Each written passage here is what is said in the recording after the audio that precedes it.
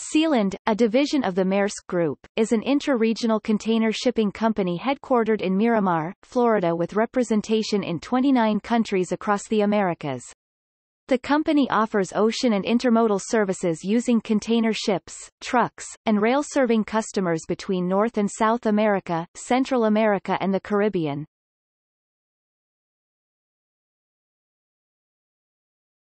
Topic: Origins.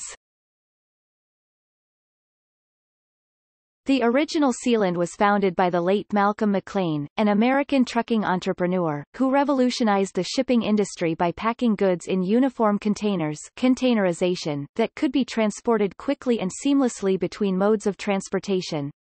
This process offered companies significant time and cost savings that facilitated distribution and expanded international trade. On April 26, 1956, McLean introduced the world's first container ship, the Ideal X, which sailed from Newark, New Jersey to Houston, Texas with 58 aluminum trailers containers on its deck. In April 1960, the company name was changed from Pan Atlantic Steamship Corporation to Sealand Service, Inc., an international shipping company.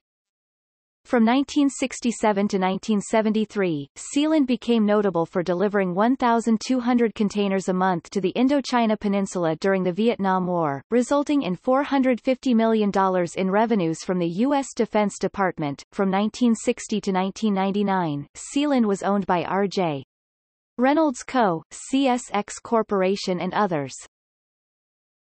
Topic: Recent history. In March 1999, CSX separated Sealand into three entities: an international shipping company, a domestic shipping company, and a terminal operator. In December 1999, Maersk Line's parent company AP Mahler Maersk acquired the international container shipping business and the Sealand name. In 2000, Maersk Line changed its commercial name globally to Maersk Sealand as a result of Sealand's acquisition the previous year.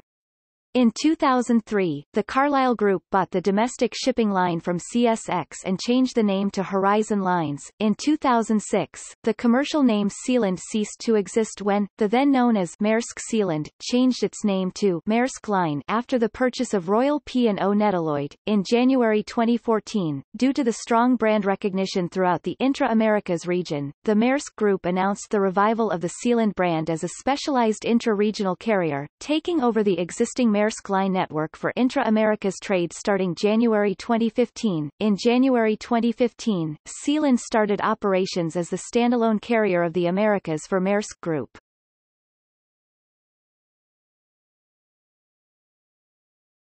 Topic: Management.